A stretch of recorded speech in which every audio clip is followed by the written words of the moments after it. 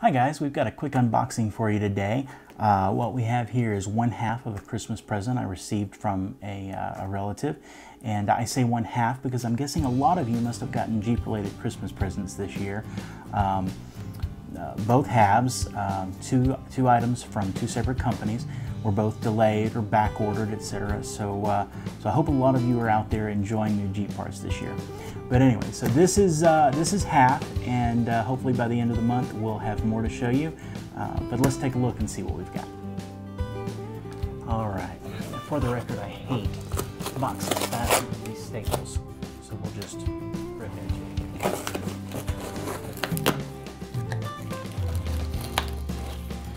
Let's see.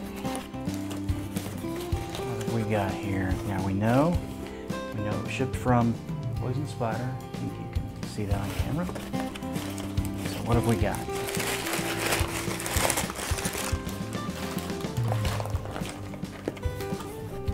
Keep this on camera the best I can here. We've got instructions, some hardware. We've got some gaskets.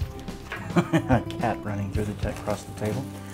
All right, we've got something nice wrapped up in here. What do we got? Oh, got the obligatory stickers. Awesome. All right. So here we go. My goodness, what do we got here?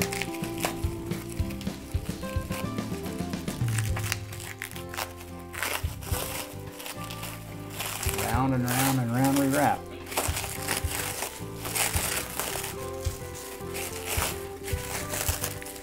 Well, we know they're well wrapped and protected. My goodness.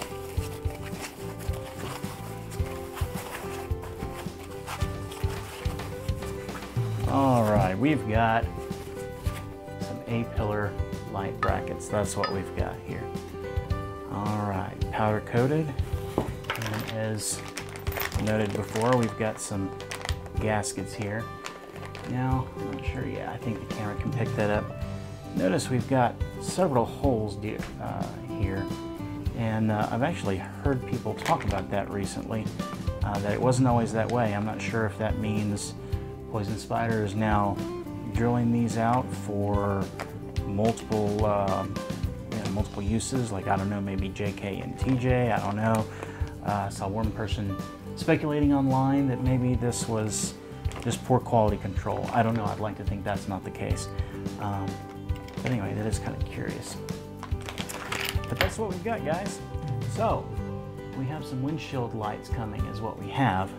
Exactly what those are, well, stay tuned and we'll all see soon. Thanks for watching, guys.